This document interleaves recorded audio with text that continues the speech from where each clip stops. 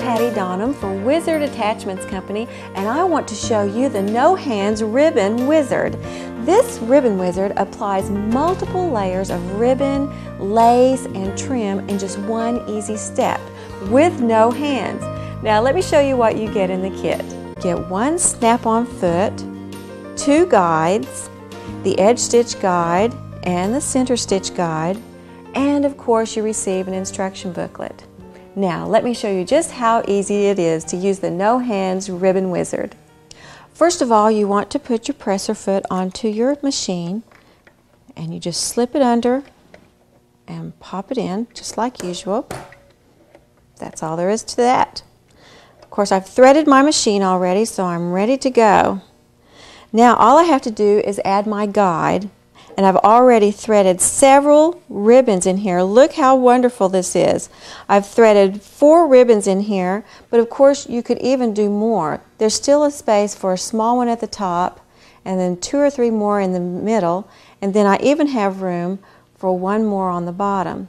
Now what I like to do is take my ribbon wizard with me when I shop for ribbon, and that way I know exactly what I can use in my projects. Now the next thing to do is go ahead and slip it onto the toe of the presser foot. I'm going to slip my ribbon in and then just slip it right over the toe and press it down. That's all there is to that. Now I'm ready to put my fabric into the machine. I've got lots here, so it's going to take me a second to push it in here just like this. And then I'm going to put this over to the edge and I'm ready to sew. Now I've set my machine for a slight zigzag.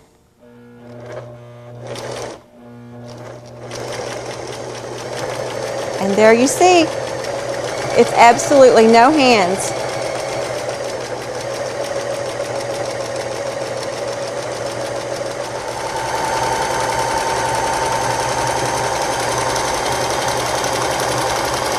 Now, wasn't that easy? I want to show you how to use the center stitch guide now. Now all I have to do is take this one off of the presser foot, and then I'm ready to place the other one on. Oh, I love how that turned out though. Let's look at that a little bit. Wouldn't that be great on the edge of a little girl's dress, or even the edge of a pair of jeans? It's just so cool. And you realize how hard that would be to do in one step without the guide. Now let me show you how to do this one.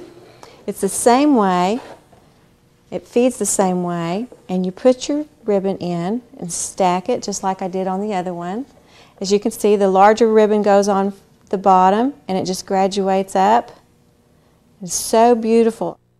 Okay, now I just bring all of my stacked ribbon over to my machine and just pop on the center stitch guide just like this.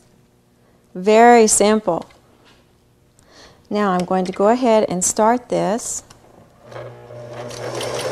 with a zigzag stitch, and then I'm going to place my project under here,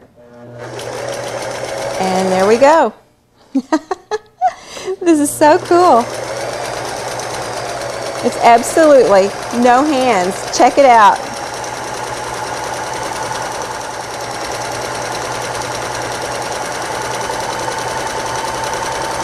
Now let me show you some of the other projects that I've done.